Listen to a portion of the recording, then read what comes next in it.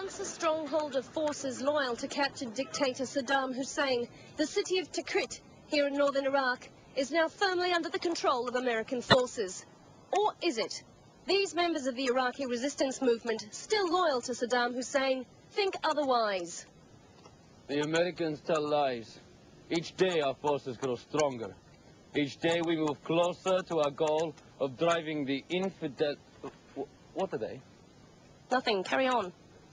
Driving the infidels from our motherland.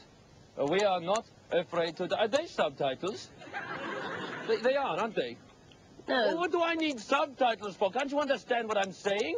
I studied English at the bloody American University in Cairo. Well, obviously I can understand what you're saying. Oh, you see how they condescend to us with their subtitles. Oh, maybe it's teletext, you know, for the hearing impaired. Teletext? No, a lot of TVs come with teletext nowadays. Wait, say something again. My friend has an 80-cent... Hey, how come he doesn't need subtitles? Well, obviously he's comprehensible. No, I'm not. Look, if I speak perfect English.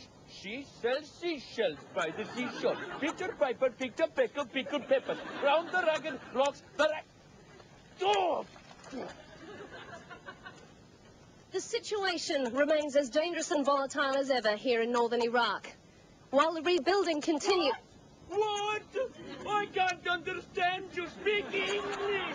Where is your subtitles now? Oh, you think you're so good. Look at me! I got subtitles! Here it Downs, Iraq. Shut up!